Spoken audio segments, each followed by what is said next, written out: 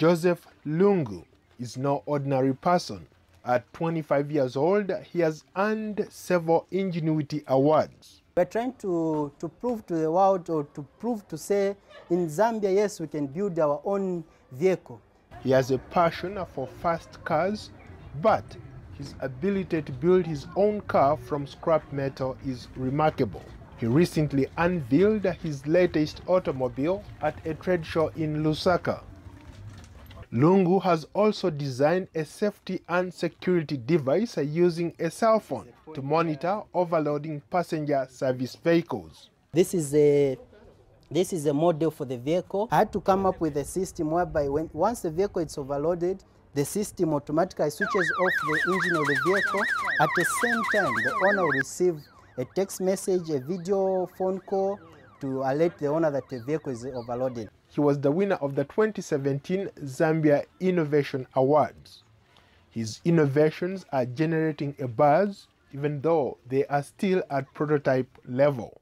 I could make a project for fun, but I changed my mind. I was like, let me make something that the entire world will be able to use, and the entire world will benefit from what I'm going to make through my brains and through my hands. Joseph works at home, where he has turned his family's backyard into a workshop he calls Joe Tech Garage. I had to make a touch force sensor which is able to detect a force of a human being. If someone parks the vehicle and activates the system, the moment you apply a force, this system is able to trigger and send the signal to the owner's personal mobile phone. He uses his engineering skills to design all sorts of electronic products, from a personalized ATM machine to a custom sports car to his award-winning car security system.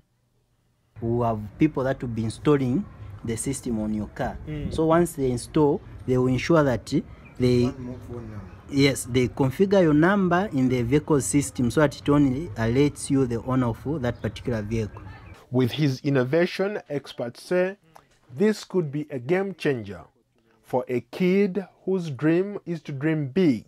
He believes with the right support, it can become a reality. Paul Ndiho, VOA News, Washington.